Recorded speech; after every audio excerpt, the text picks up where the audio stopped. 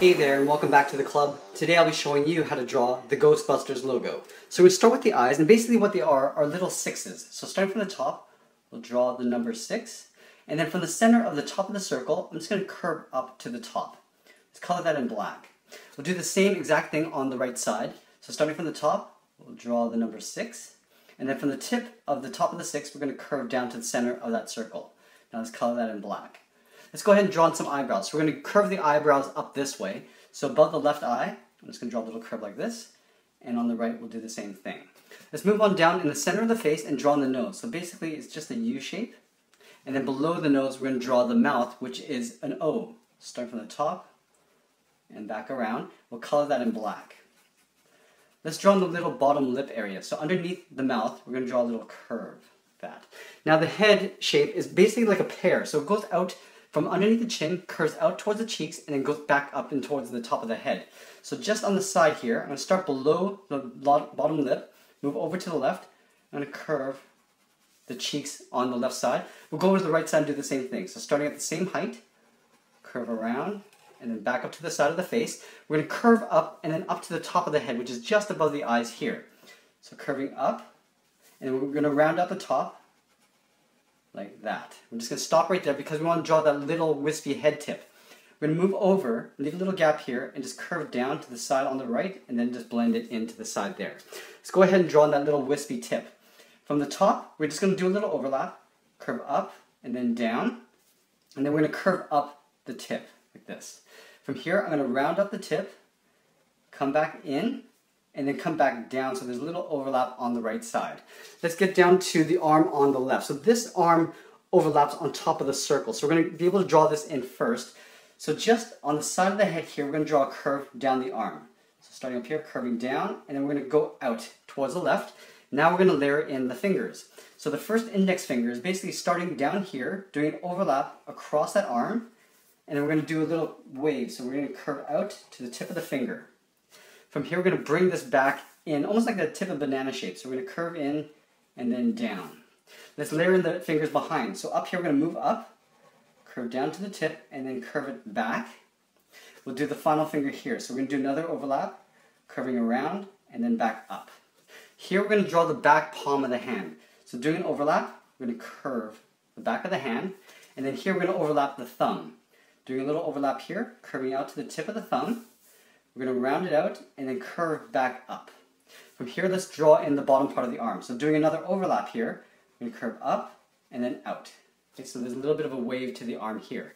From this point, we're going to have to draw on that bar that goes across because that gets overlapped on top of the rest of the body.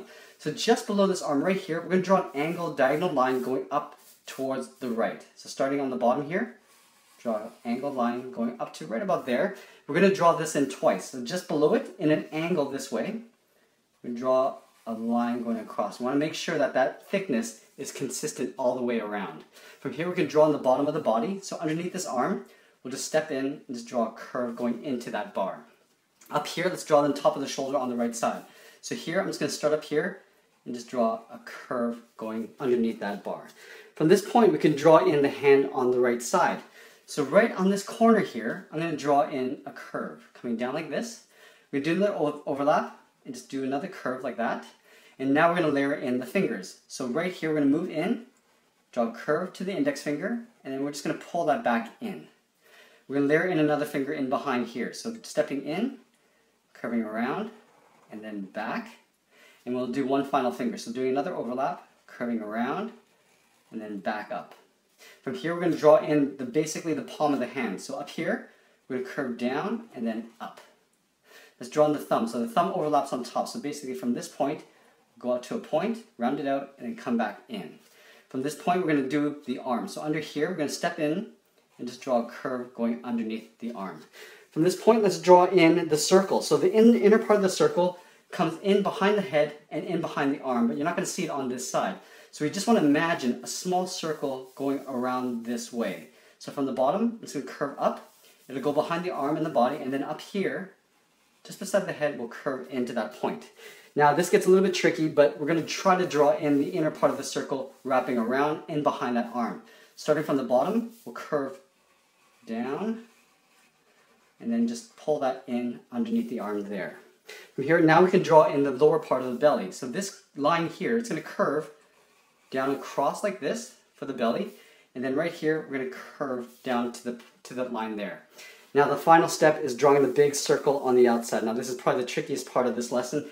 We're going to try to make the thickness of this band the same as this line here. So what we want to imagine is this point, it's going to start right about here and curve around this way, in behind the head, and then down to the arm. Starting right about here, we curve around, and continue this behind the head, that. Now from here, up on top of the head, I'm looking at the distance between this and the outside line, making sure it's the same as this point here. I'm going to curve around, in behind the hand. Now we're going to draw the lower part. So down here, we're going to curve down. I'm going to put my finger at the width of the circle down here. We're going to curve all the way up in behind the fingers. So starting up here, imagine this line coming around, all the way around like this. We're going to continue up on the right side and just carefully go in behind the fingers. And I'm going to connect to that point in behind the fingers with two little curves like that. And that's pretty much it. There we have it. There's the Ghostbusters logo. I hope you enjoyed the simple lesson. Thanks for watching, and we'll see you again soon.